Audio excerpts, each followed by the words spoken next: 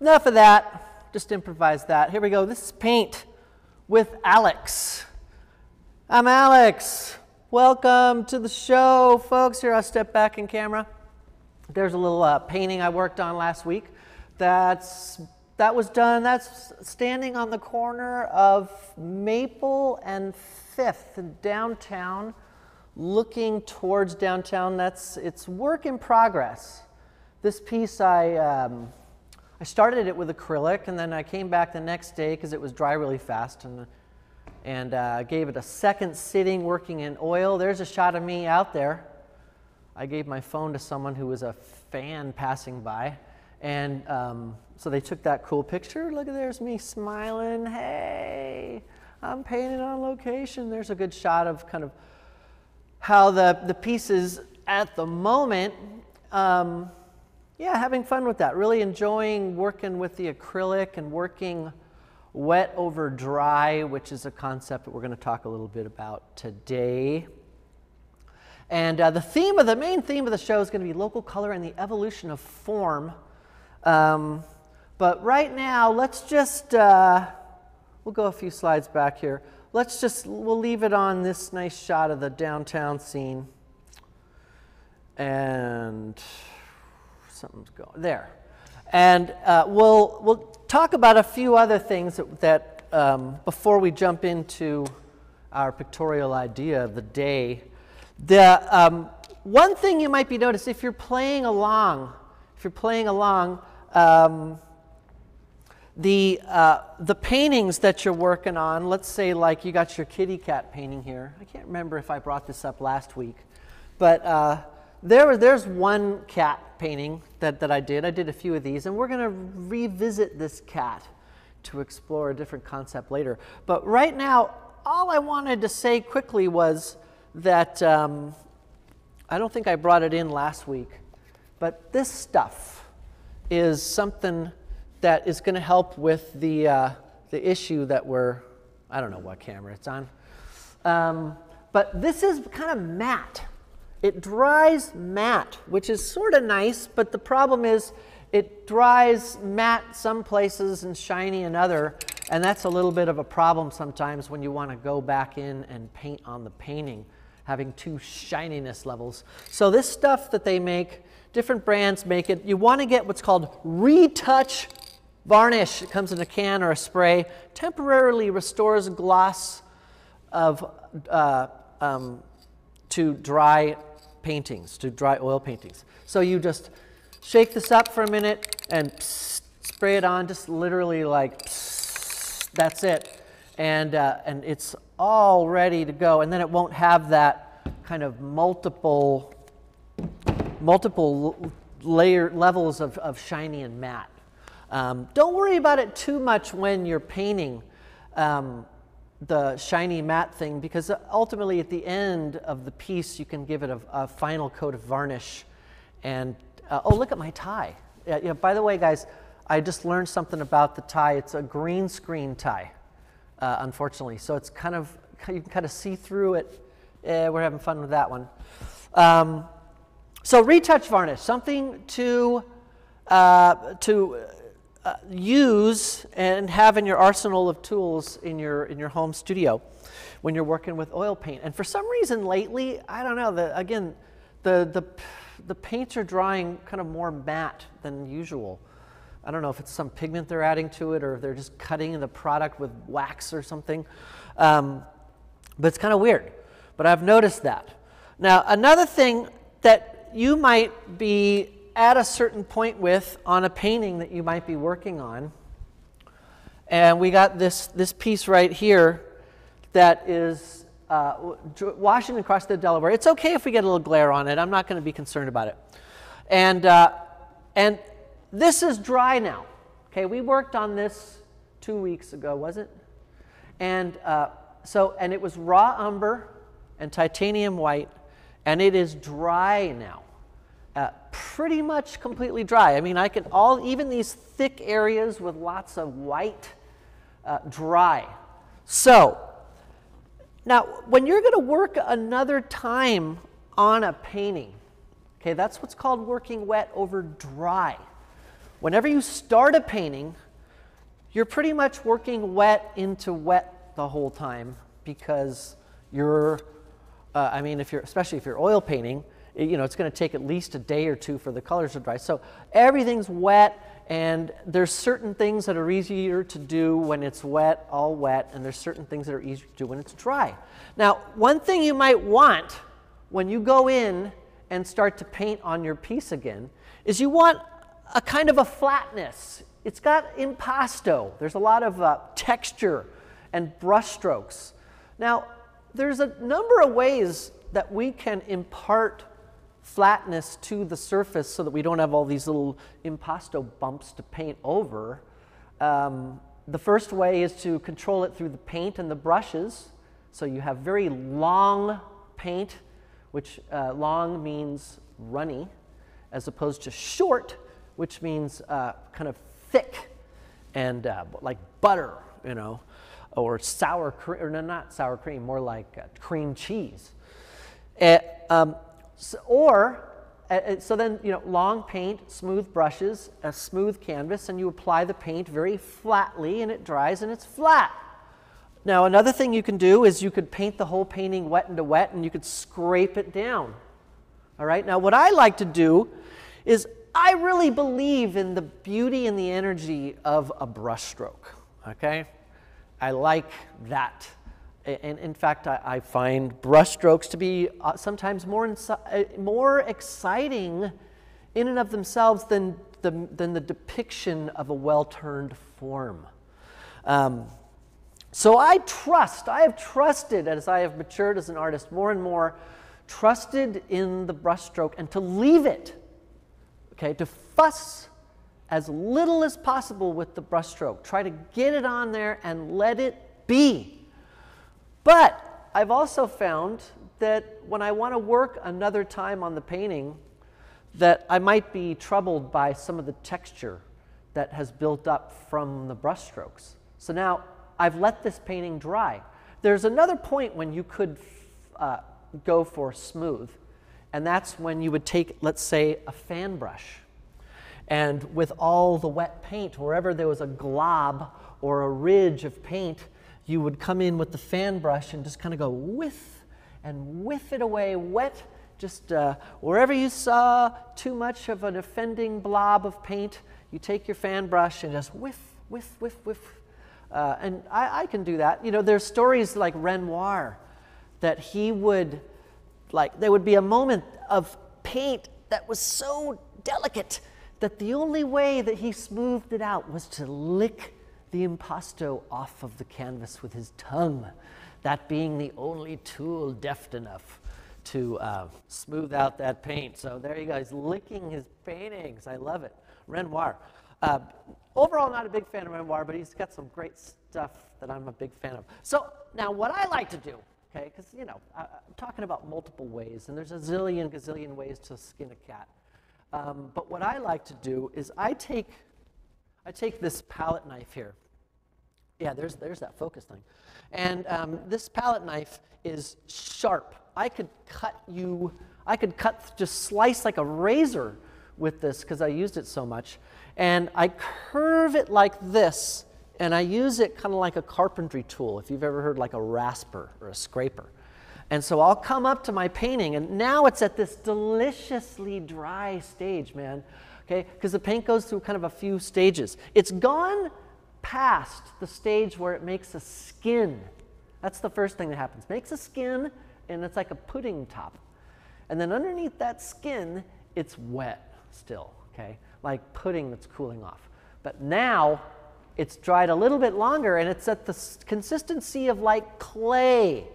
There's no really wet anymore, but you can still take your thumb and dent it. I could push my thumb into this blob here and make a dent, but it's kind of solid all the way through. It doesn't have a skin anymore, and boy, that is the perfect time to shave it. Shave that sucker. So I'll just come up here and I just whoop, slice it, and you can see I just sliced off all these nice globs of paint. And I really can get into this. I could just slowly slowly and carefully scrape down all the impasto, without sand. I mean, I could sand it as well at this point with maybe a sanding block or something, but I'll run my hand over it, and wherever I'll find a ridge that I don't like, then I'll just come right in and zoop, and you can see it just shaved it off like a string, that little glob of impasto. Now you can imagine when this was wet, yes, I could have taken my thumb and smeared that glob out, or I could have taken a fan brush and done it. But I tell you, when the brush strokes that have such a liquid quality to it, paint is liquid, when the brush strokes which are applied liquid are left to kind of freeze in that state, there's an energy to it. And you know, not everybody does it. A lot of people, they subvert the paint to the form, and the paint never asserts itself. It's always the form, and that's an interesting trick that you can play with, between vacillating between abstract and a very careful depiction of form, which is what we've been talking about in this show in the beginning of the show. I don't know how many episodes are going to be devoted to this sort of a backstory to get you guys up to speed and understanding some of the language. But that's another thing that we can do. And I could spend the next 40 minutes with my back to you guys and just have a blast just scraping off all this stuff. And I would use my hand. I remember a teacher, it was either a teacher that told me or I read about in a book about Degas. You know, Degas was he was kind of he was very uptight about who he thought he was. He did not like the Impressionists. He didn't like being associated with the Impressionists. And he considered himself very much a classicist. And he never painted plein air. And he did not, and at the end of his life, he really detested everything that Impressionism became. Because by 1914 or whatever, Impressionism was lame. You know, I mean, it was not avant-garde like it was in the 1860s. And so Degas was like blind, right? And someone would bring him a painting. And the Impressionism, by that point, it just got so thick. It was like Manet times 20, you know. And Degas would just run his hand over the painting blind and be like, good paintings are smooth. Oh. So he felt all these bumps and he could just be like, oh, I can tell this sucks already. Because it's all just whatever. But don't be like that about everything, you know. Take it easy. Okay, where are we right now? Cleaning, let's see. Scraping a dry painting, retouch varnish, two things I wanted to talk about. Working wet over dry, which is what we're going to do. Just a quick analogy about the brush cleaner and the importance of the brush cleaner. Again, when you're arriving at colors, which we're going to do today, think of the brush cleaner as like, if you don't clean the paint out of your brush now and then, it's like leaving the sustain pedal pushed and trying to play the piano. Everything will eventually just mush together.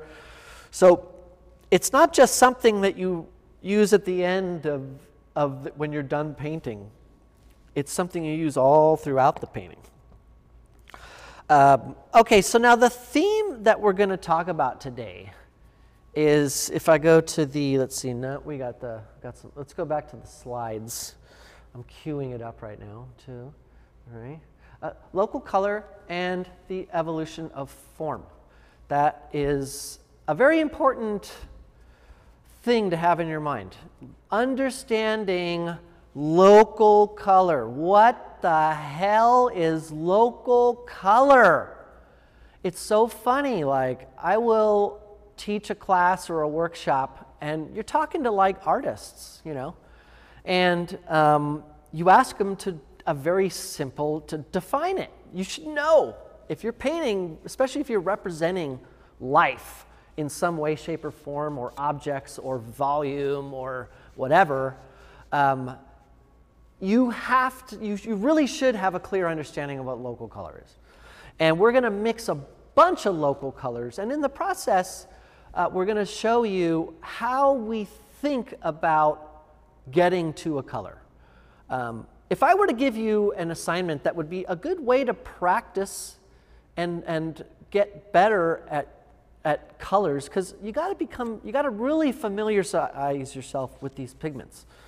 I would probably say, wow, you could learn something and you would become more familiar with paint and that sort of thing, and the pigments and what hue they are and how they interact together. If you printed out a color photograph and then you just you covered up the photograph with paint, and your goal was just to try to, kind of work area to area and mix colors and cover this photograph, and you would come to the understanding that that's what painting is in a sense. But the thing that we're going to do today is local color and define it. All right. So what is it? If you think about the evolution of form and our understanding of form, if we go back to the slide and I click to the next one, I got this image of this is medieval. Okay, and this is pre-Renaissance. This is and again, the Renaissance is about the rebirth, renaissance of old ideas, I guess. But this is kind of like the Dark Ages. And so they forgot about how light and shadow and chiaroscuro works, in a sense, I guess, because the Greeks apparently knew it, although we don't have a lot of examples of their work. But you can see here, there's not really a feeling of light, okay? There's form in that you have contours, and then you kind of have like flat, large areas of color that are defined with a strong contour, and then what I kind of call like a tattoo shading. You sort of darken as you get to the edge of the contour, you kind of get the color darker, and that creates a roundness, okay? I think we got like one more sample. Same thing here. There's sort of like dark red, dark blue, dark, a skin tone. It's not like Rembrandt or Caravaggio right here. There's a feeling of volume, but the world doesn't really feel like this. It's a depiction of the world. And I believe that in the beginning, like back in these guys' time, they would sort of be like, well, you draw an outline and then you simply kind of fill it in with the actual color of the thing. So if there's a face, then you put the color of skin where the face is. And if they're holding an apple and it's a red apple, then you paint apple red there. And there's not really a feeling like there's a light and a shadow side. It's mostly just putting the local color in the area of the contour, and that's it. But again, what is local color? Good question. I should put my gloves on right now. Hold on. We're getting down to business. Okay, producer, what time is it right now? It's 7:18. 19. No, 19. We'll have some guests one of these days, and we're going to definitely do some portrait stuff. But local color is the color of the thing itself, independent of light. I mean, how did like Aristotle define that there's objects in the world, there is the sense organ in our body, and then the medium between the sense organ and the material world is light, okay? And so the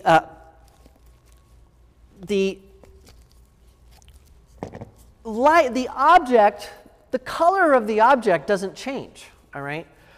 The color of the light on the object may change, but most things are not chameleons, Chameleons, yes, they change color. And in fact, because they do, we are fascinated by them. Octopi change color. And because of that, we're fascinated by them. You know, most things don't change color. They stay the color that they are, unless it's like a TV screen or whatever. But then that's light. That's not the world of objects. So all the objects in the world are related and locked in kind of a range of how light or dark they can physically be, because we don't luminesce. Without light, you couldn't see anything, all right? So let's say that what I'm going to do today is I'm going to mix a bunch of local colors. And I'm going to paint a giant me into this landscape right here. This is Marcel Duchamp's isolation cabin. He's in isolation right now. And so we're going to paint a giant me out here. And we're going to mix these colors kind of how I think that the sort of the medieval mind thought about things. And in the process, we're going to learn about local color. Now, let me go to this next slide. This slide right here. This slide shows all of my colors. These are all the colors that I used. And so, as you can see here, I'll step out of the frame. These are all the colors that I have on my palette today. With maybe one or two that I would add to it. You know, do a screen grab right now or whatever. With those colors, I can mix every color that I could ever possibly want. And if we go to the top-down camera right now, basically that is exactly what I've got laid out here. White, got cad yellow over here, yellow ochre, got cad red light, permanent rose, ultramarine blue. We're working in color today. I know that we've been working monochrome, but I'm explaining a new concept, or at least getting an idea into your head about local color. So let's mix a local color, all right? And the first one we're going to mix is skin tone. We're going to mix a color that looks just like my arm, okay? So how do I do that? Well, there's three ways that we define a color, and those three ways are the hue, which is what color is it, the value, which is how light it is, and the saturation, which is how intense it is. So the first thing that I can know about my arm is how light it is. And so I got a little grayscale here, and you can see that my arm is about, it's about right about there, okay? And so what I'm going to do is I'm going to just mix a few of my pigments that are pure out of the tube here to the value of my arm. I don't even know necessarily what exactly it's going to be, okay? But there's some burnt sienna and white, and I'm going to paint that on my arm here. And that's a little dark, okay? So let's lighten it. Burnt sienna and white, pure, just a straight tint of burnt sienna and white, and then we're going to paint that on my arm, and that's pretty much disappearing. That's pretty good. That's about the value of my arm. Essentially what we're doing here, folks, is mixing makeup color. You know, this makeup is paint that is at skin tones.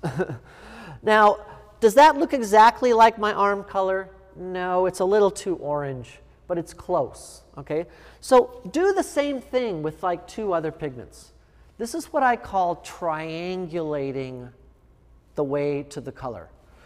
You don't know what it's going to be, but you have your range of pure pigments. So the first thing that you can get right is how light or dark it is. And that's the first thing you should do. And you should also, I guess, make an educated guess. Like if I'm going to try to mix my skin tone, I'm not going to need maybe a tint of phthalo blue to get a realistic looking skin tone. So here's burnt sienna and white, and we got the value. Let's mix some yellow ochre and white. We're triangulating here. So I've got some yellow ochre and white, and I mixed it just right next to that other pile. And it's just about the same value. Let's paint that on my arm. Looks about the right value, but way too yellow, okay?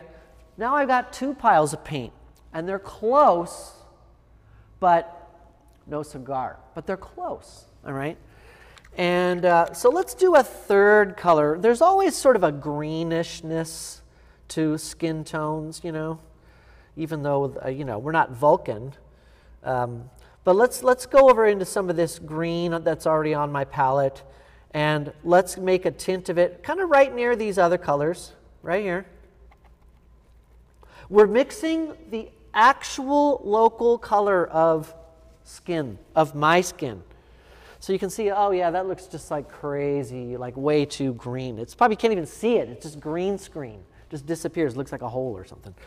But the great thing is, neither of these colors are exactly it, but we got 3 nice clean piles of tint, and we're going to find it somewhere in here. It's not there, it's not there, it's not there. It's somewhere, somewhere. You'll find it.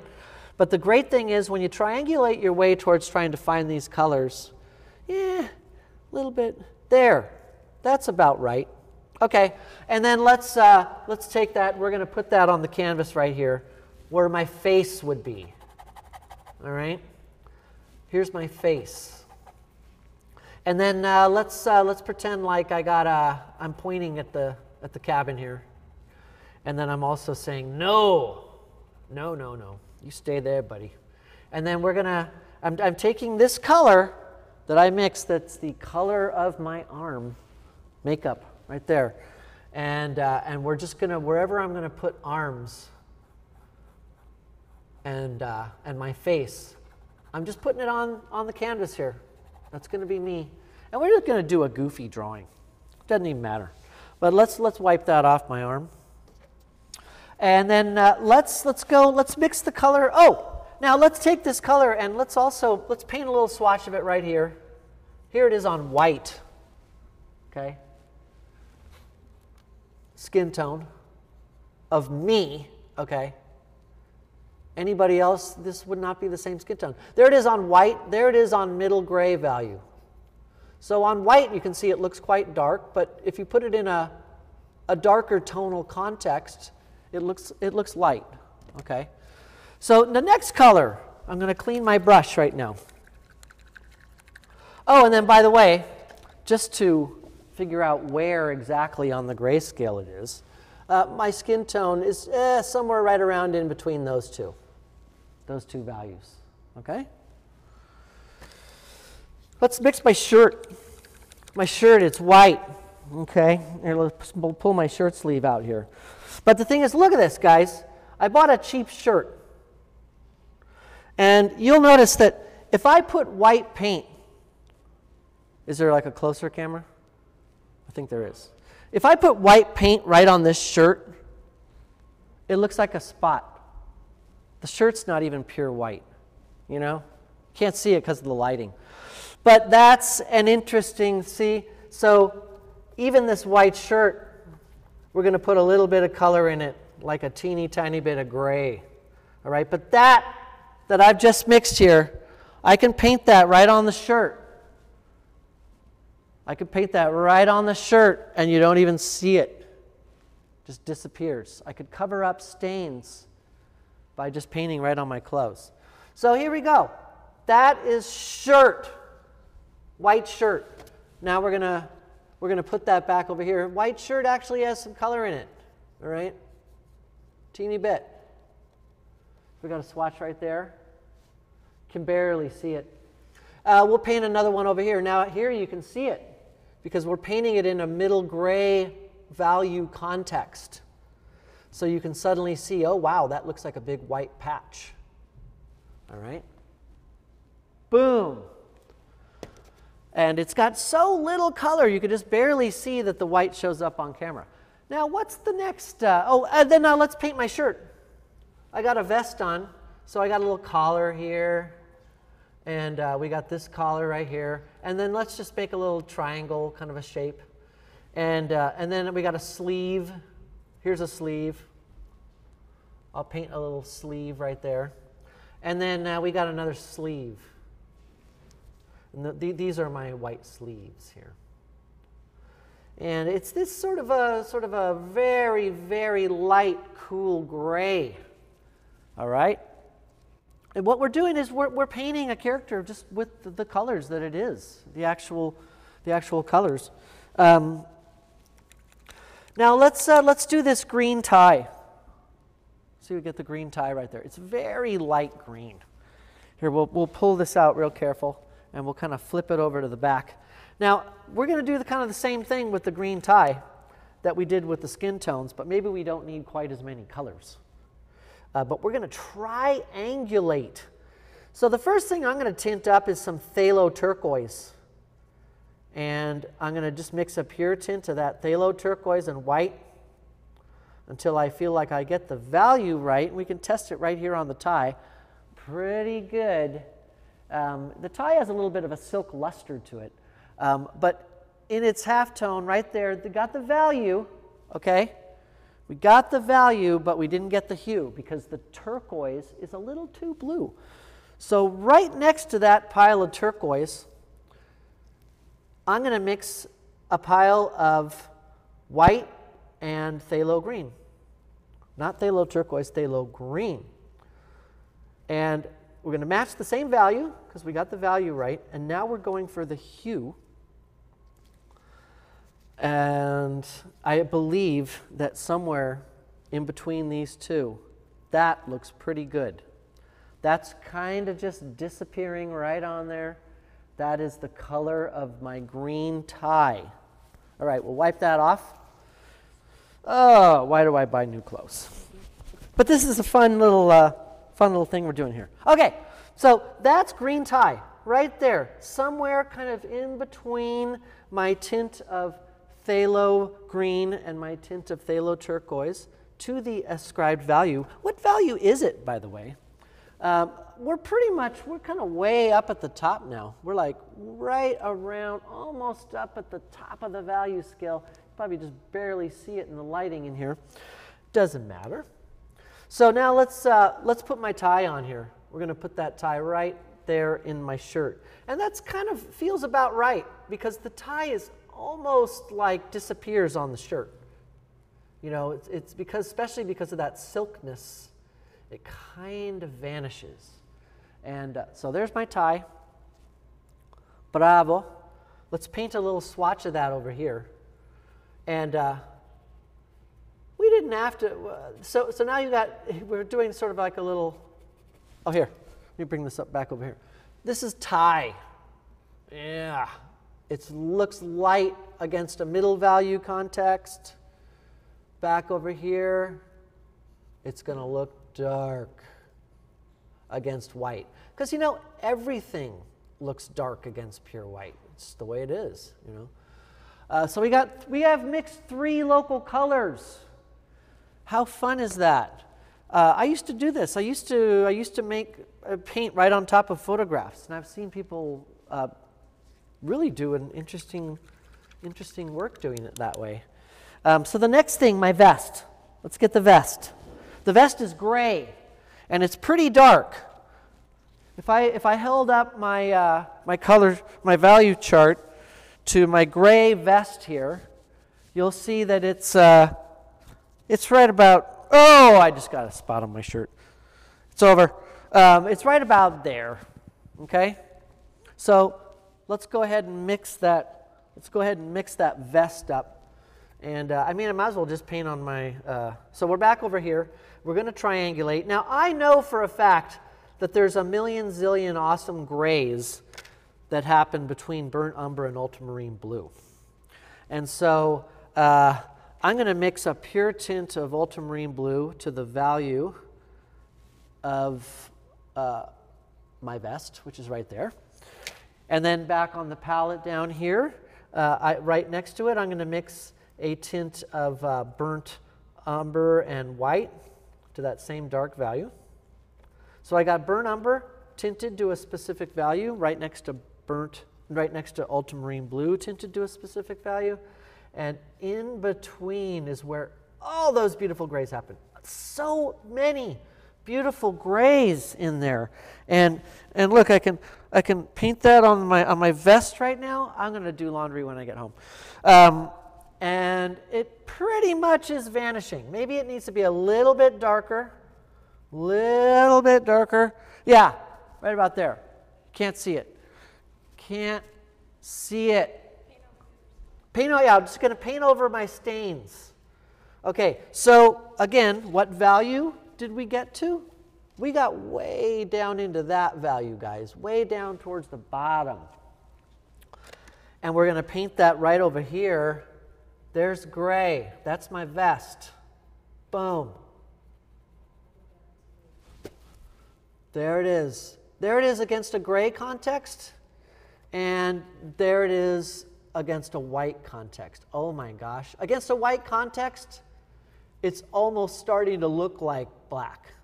Like you would have a hard time with other colors removed from the circumstance telling exactly if that was not black. All right. Now my pants. My pants are the same value as my pants are the same value as my vest. I'm doing a funny thing and then they're there. And now I'm tired. My pants are the same value as my vest, but they're warm as opposed to my vest being cool.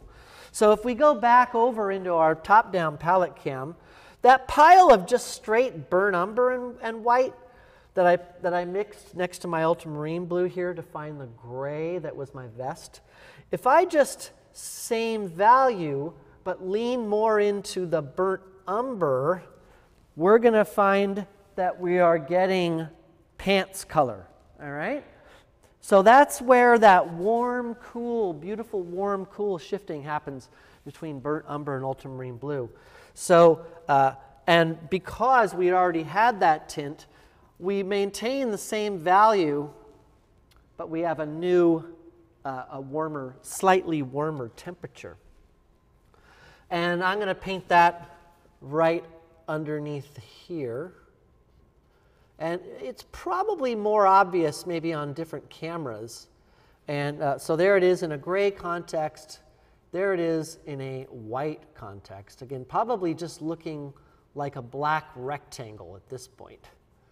So we got 1, 2, 3, 4, 5 local colors, actual colors.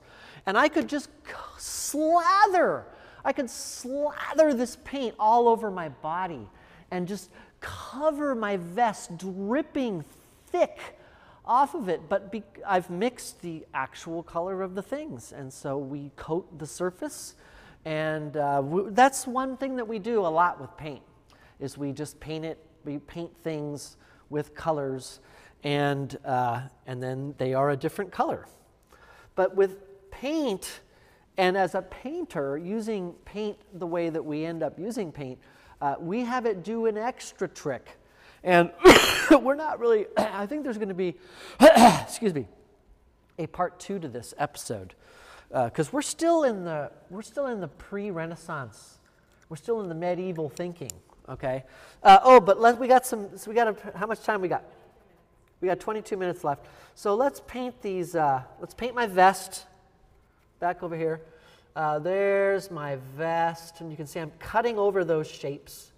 So here's the sleeve, and there's my little vest right there. Paint it like that. And then we got the other side here. And I guess it goes like that. Yeah. I'm painting myself quite stocky gent. And then I'm going to clean my brush, and I'm going to paint my pants, which are pretty much, like I said, same value, but almost like a straight tint of burnt umber. So a pants, same value, and so let's, we're walking. We're leaving the Marcel Duchamp isolation cabin, and we're walking into the mountains to depict the beauty and the awesomeness of nature.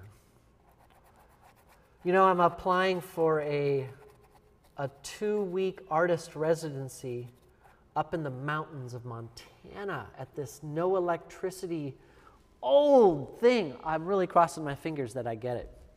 Now my hair, if I look at my hair is kind of like the same, I don't know, it looks like my pants. So I'm just gonna say that my hair is like the same color as my pants.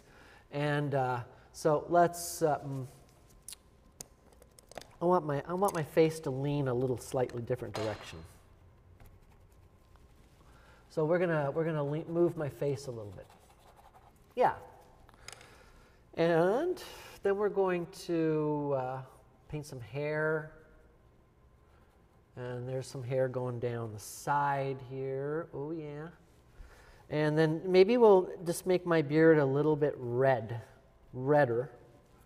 And so the beard will kind of curve around and and we got the other side. I like to think of my beard as an underline for my chin. There you go. And then I have kind of like a little white patch of hair right in the middle there. And my eyebrows are pretty much the same color as my hair. So let's put an eyebrow in there. A couple of eyebrows. And I brought these red shoes in, but this is a no-shoe zone somehow. So, but I found these really, really cheap red shoes. And so I'm going to give myself some red shoes.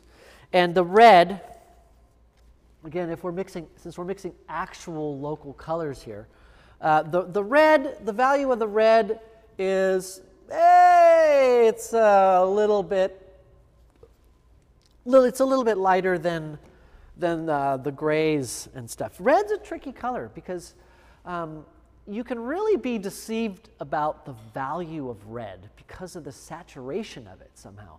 And you'll think it's lighter than it is. Oh, look at that. Hey, I'm marching through the landscape. Okay, so we're going to mix the actual color of these shoes right here. So thinking, triangulating, again, there's cad red light, and that's too light. If I paint that on there, you can see it's too light. Oh yeah, we can just do it this way. Too light. So let's get some permanent rose and darken that a little bit with permanent rose. And so now we got the value right, but that feels too warm. So I'm right next to it, because we're triangulating here. I'm going to mix another color that's the permanent rose, and it's a cold red. It's a cooler color, and so somewhere I believe in between these two, yeah, right about there, we got the exact color of these shoes. I could just paint this all over that shoe and you wouldn't even see because I mixed the color of the thing itself. All right, no illusion here, just surface colors. And the same palette that you can use to paint the illusion of light and shadow will also paint any kind of surface color you could possibly imagine. Okay, so here's a shoe. There we're going to paint a red shoe. The tips are red. And here's the other one right here. That's another shoe. And then let's go ahead and figure out, okay, well, the value of it is right about in between those two. Again, it's kind of around the same as all those the gray pants and the shirt. And so then let's just go ahead again and put that red in isolated context to learn about it. You know, a lot of those Joseph Albers paintings that you see, like Homage to the Square, and you see them in museums, those were just exactly what I'm doing. They were classroom demos to explain how saturation works and to explain to students how, you know, whatever. But they're masterpieces also, you know, of color and color exploration. So yes, they were painted in a classroom as to visually and orally explain concepts to students. But they're works of art. I'm not saying what I'm doing is a work of art. Good God.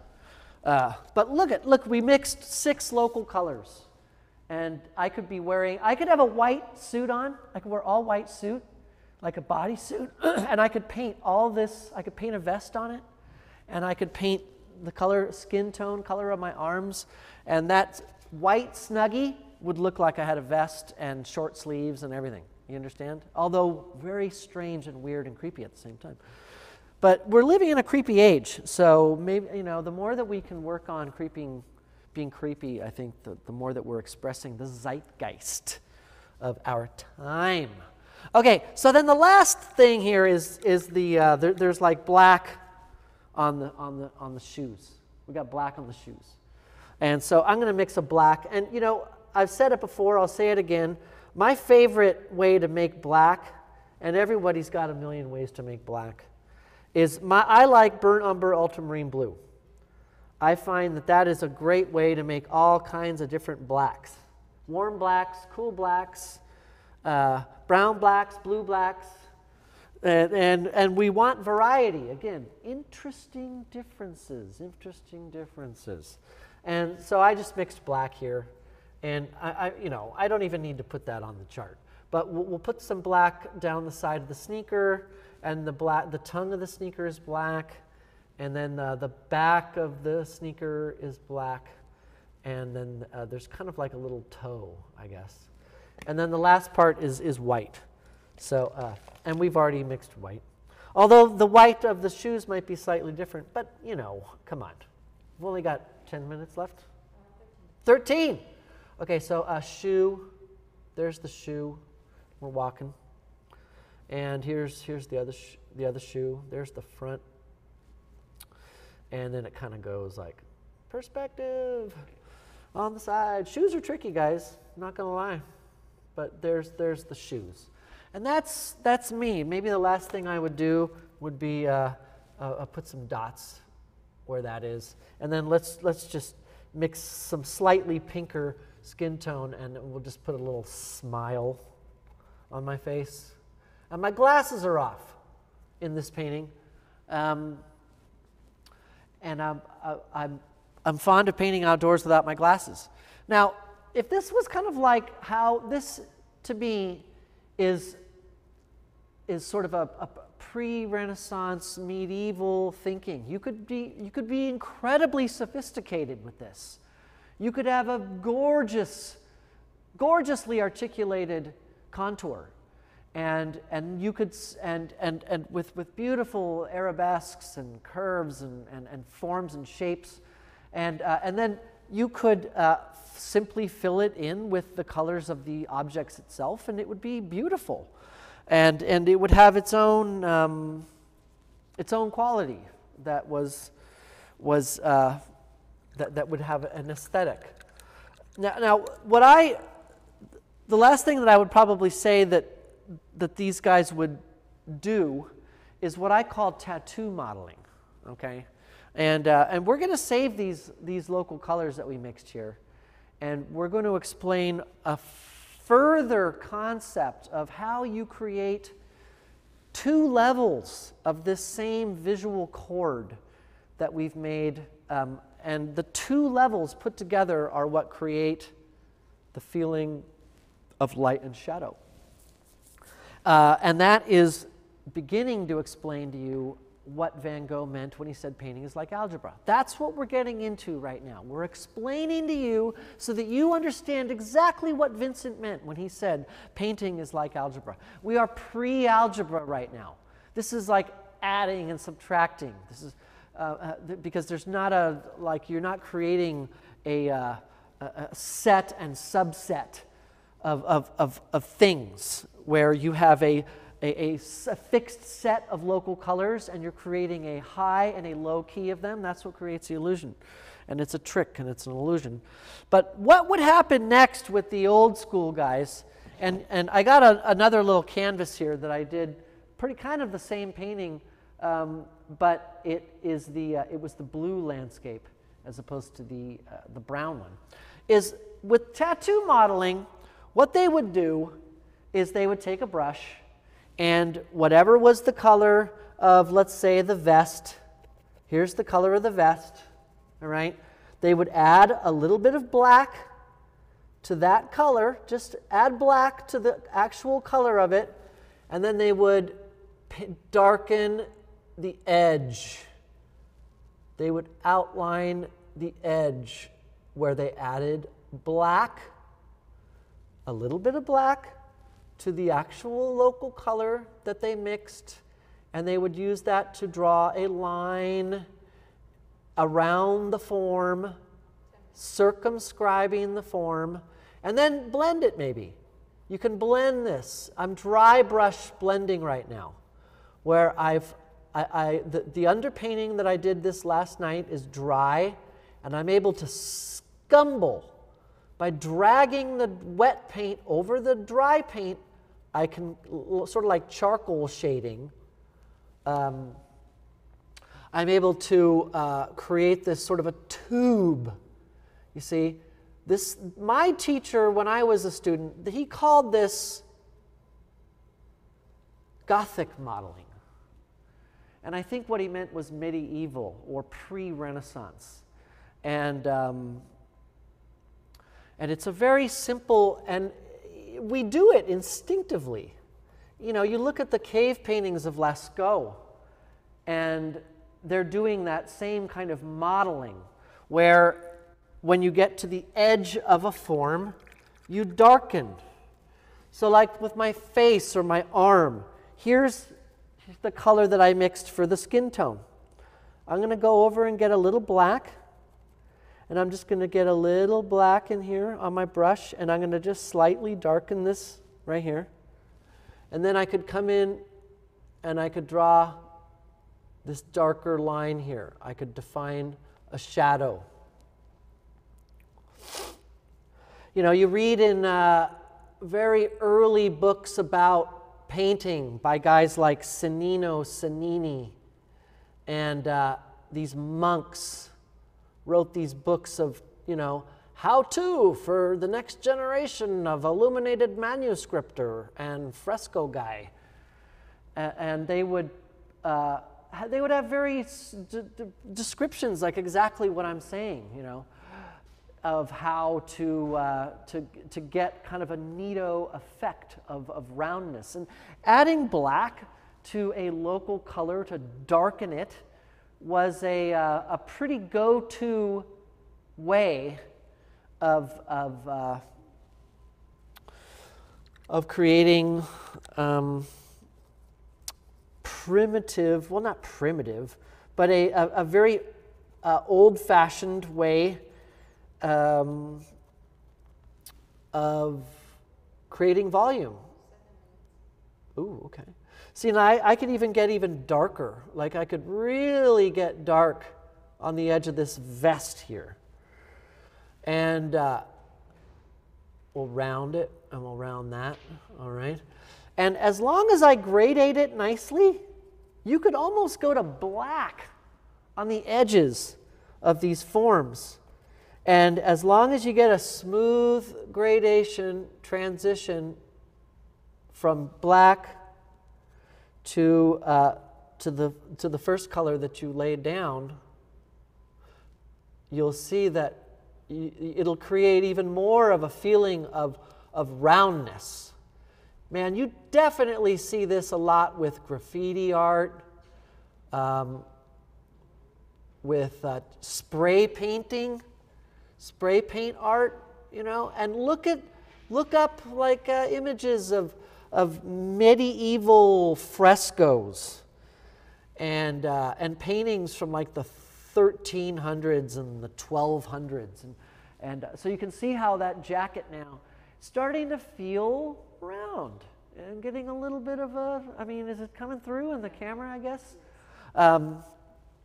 So local color and the evolution of form is, you know, pretty much what we are taught, what we're touching on, and you can see how by simply using what makes perfect sense and is completely logical, I'm sure, to the artists that were all part of our collective art history and development, that it makes sense to them. You know, yeah, you paint things the color that they are. And that really worked for a long time. But then certain artists made quantum leaps, and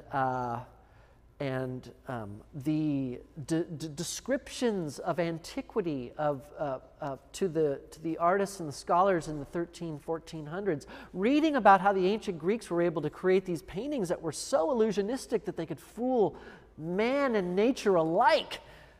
And they were like, "You're kidding me," you know. And so that understanding of what could be, coupled with artistic breakthroughs that happen by doing it, that is how you learn to paint more than anything. You can watch me, and I'm giving you good things to get in your mind, but at the same time, you are going to learn by mushing paint around and by using, I think we're on a slide right now, and by using the colors, frankly. Have no fear.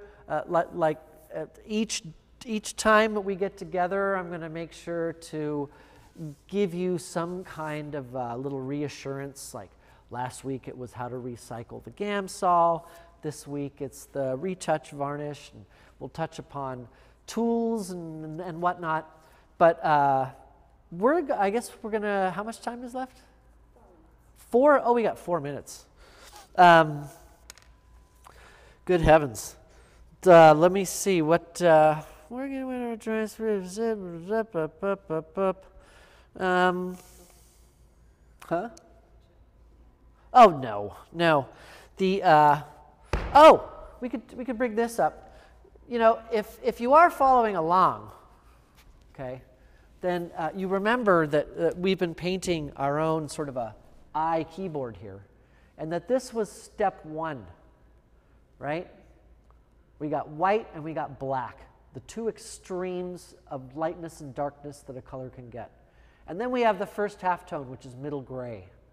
And we use middle gray as a major dividing point between values for all sorts of things. Now, the next thing that we did as we continue to progress on our I keyboard here is we've mixed 2 more halftones. We got, no, it's just, yeah, I guess, whatever. We're fighting glare and that sort of thing. But we still have white and middle and black, because those are always there and they're the same. But inserted, snuck in between, maybe this is the best. Do the top down.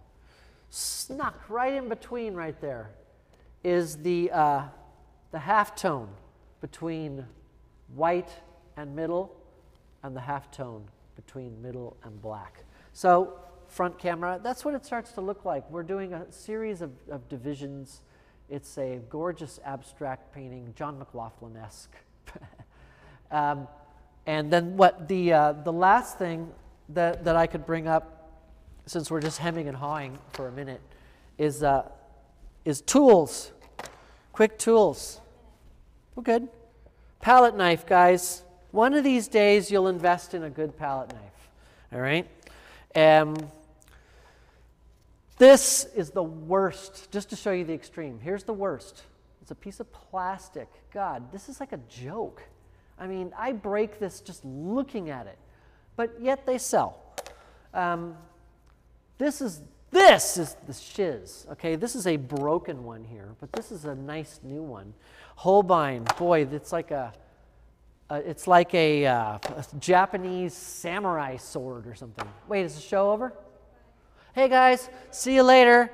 We'll be back next week and we're going to break off some more knowledge. You're going to understand the Renaissance. We're going to explain to you it in one slide. See you later.